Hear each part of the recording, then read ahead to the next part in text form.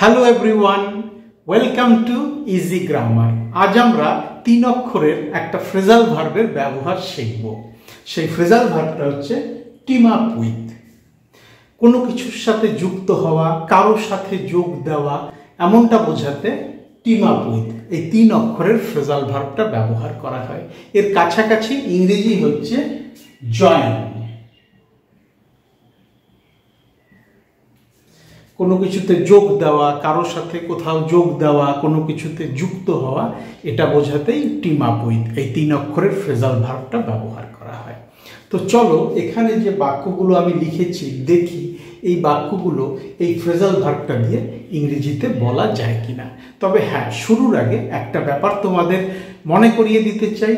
Team up with এই যে phrasal ভার্বটা, এখানে টিম ওয়ার্ডটা হচ্ছে ভার্ব। বাক্যের টেন্স অনুযায়ী এই টিম ভার্বেরও কিন্তু টেন্সের পরিবর্তন করতে হবে। আমাদের বন্ধু খুব শিগগিরই আমাদের সাথে যোগ দেবে। আমাদের বন্ধু, our friend.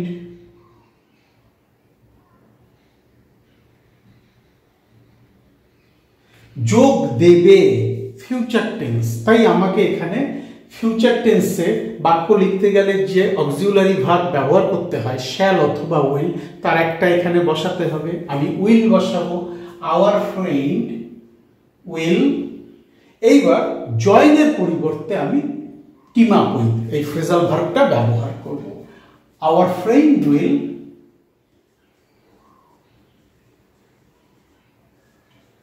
Team up with. কাদের সাথে যোগ দেবে? আমাদের সাথে যোগ দেবে। আস, our friend will team up with us. কখন যোগ দেবে? খুব শিগগিরই।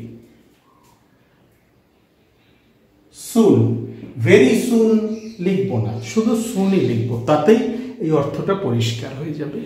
আমাদের বন্ধু খুব শিগগিরই আমাদের সাথে যোগ দেবে। Our friend will team up with us সুন। এবছরের ভ্রমণে আমরা তোমাদের সাথে যোগ দেব না। আমরা গত বছর যোগ দিয়েছিলাম, আমাদের শিক্ষা হয়ে গেছে, এবছর আমরা ভ্রমণে তোমাদের সাথে আর যোগ দেব না। এটাও আমরা এই phrasal verb team up with দিয়েই লিখব। আমরা যোগ দেব না, উই উইল নট। এইবার ফ্রেজাল ভার্বটা বসবে।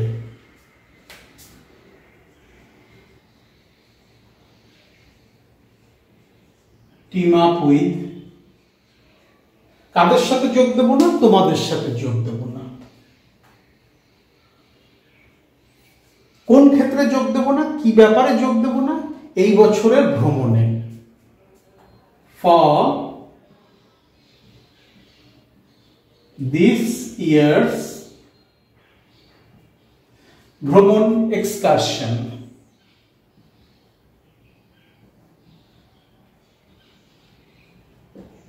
We will not team up with you for this year's excursion. এই বছরের ভ্রমণে আমরা তোমাদের সাথে যোগ দেব না। তো টিম আপ উইথ এই যে ফ্রেজাল ভার্বটা, এটা কোনো কিছুতে যুক্ত হওয়া, কারোর সাথে যোগ দেওয়া, সঙ্গ দেওয়া, এটা বোঝাতেই ব্যবহার করা হয়।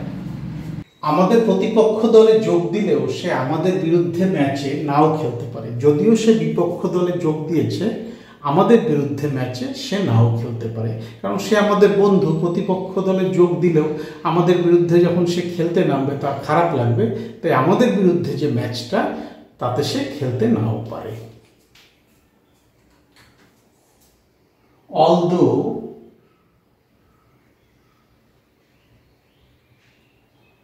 he,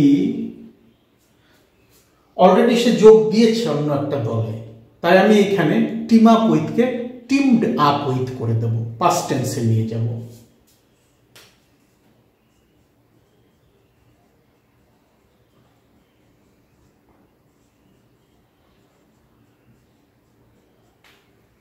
কাদের সাথে যোগ দিয়েছে? আমাদের বিপক্ষ দলে। Hour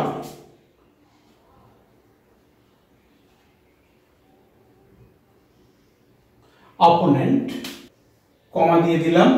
although he teamed up with our opponent, সে আমাদের বিরুদ্ধে ম্যাচে নাও খেলতে পারে। he may not play the match. কাদের বিরুদ্ধে? আমাদের বিরুদ্ধে। against us. Although he teamed up with our opponent, he may not play the match against us. বিপক্ষের দলে যোগ দিলেও সে আমাদের বিরুদ্ধে ম্যাচে নাও খেলতে পারে। এই টিমড আপ উইথ ফ্রেজাল ভার্বটা কোনো কিছুতে যোগ দেওয়া, কারোর সাথে যুক্ত হওয়া, এটাই বোঝায়, যার ইংরেজি প্রতিশব্দ হচ্ছে জয়েন। তাকে বলে দিও আমাদের সাথে যোগ না দিতে, তাকে আমরা নেব না আমাদের দলে, তাকে বলে দিও আমাদের সাথে যেন যোগ না দেয়। ask him not to team up with.